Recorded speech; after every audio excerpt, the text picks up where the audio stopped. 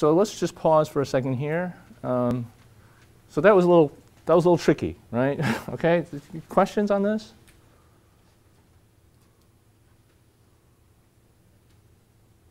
Yes? What's the second meaning of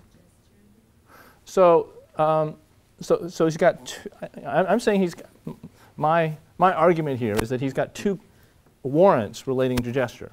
One of them is that gestures are natural and not acquired, right? That there's a kind of natural language of gestures that's understandable without kind of mutual agreement about what the gesture should mean, right?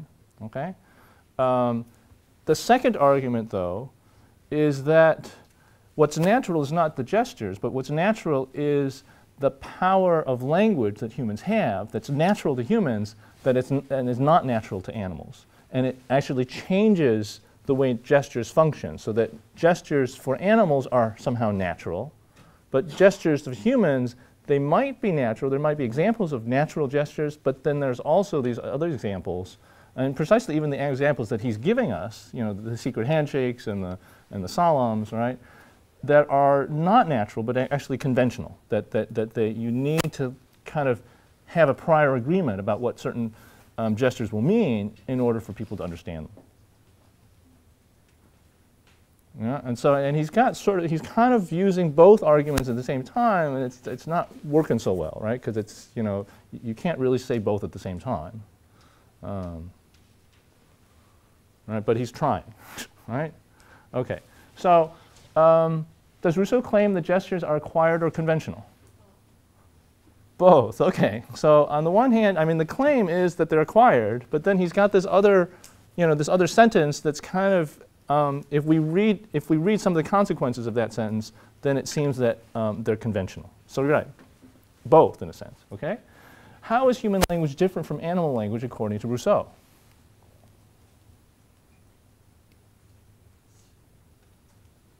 Yes? It's based on conventions. Good. Human language is based on convention, and animal language is? It's somehow innate. Yeah, right. And it's, but they're also, he's also saying that they're based on gestures that are natural. Okay, all right. And what is the power proper to man for Rousseau, and how does it affect his argument about the natural quality of gesture?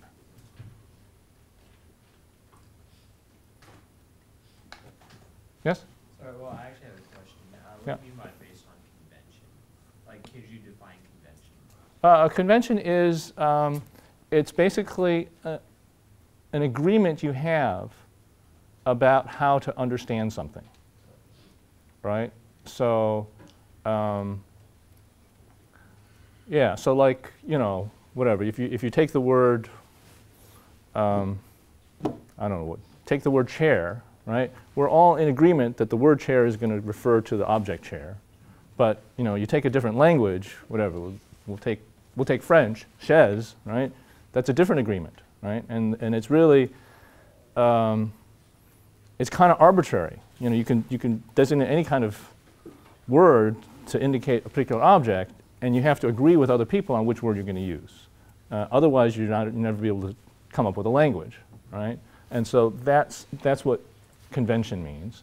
And so, but he's saying that there's certain languages of gesture, and so the example of the, you know, the mouse, the frog, the bird, and the arrows, that's supposed to be a kind of language where you don't need convention, right? So anybody, you know, it doesn't matter what language Darius speaks, he'll understand the message, right? And so you don't need convention anymore. It's a kind of natural language, right? So, back to our question, what is the power proper to man?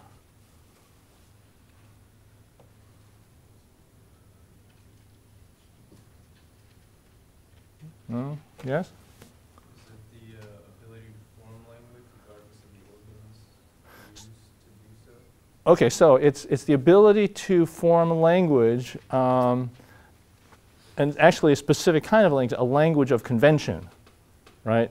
Regardless of whatever organs you have. So even if you don't have vocal cords, you can create another language of convention with other means, right? And so he's saying that there's a kind of specific kind of language call it language instinct, perhaps, that humans have that animals don't have.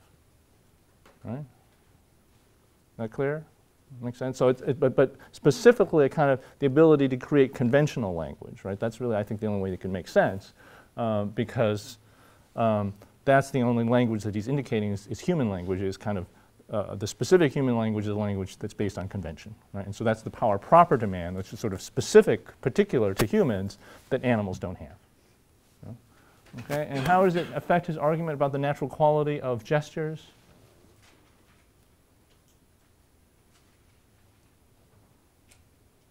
This idea of a kind of language instinct. What does it mean for his argument about the natural quality of gestures? Come on. We can take a stab at that? That's the difference between like human language and animal. So that's the difference between human language and animal language? So okay, so what he's doing, he's giving us, when he gives us this idea of a language instinct in humans, it allows us to think, well, the gestures that animals use might be different than the gestures that humans use, right? That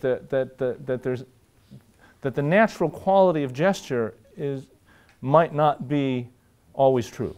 That gestures might not always be natural, in fact, right? And that we might have to reread those gestures that he gave us, the examples of gestures he gave us as being actually conventional gestures and not natural gestures. So natural gestures would be the opposite of conventional gestures, right? So natural being, like the bird, the frog, the mouse, and the darts, right? That would be a kind of natural gesture in a sense, or a kind of natural way of reading it, and it doesn't require really convention so much.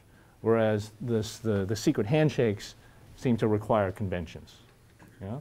Okay, and so so once he posits this power proper to man of language, it kind of confuses the argument about natural quality of gesture, right? Okay.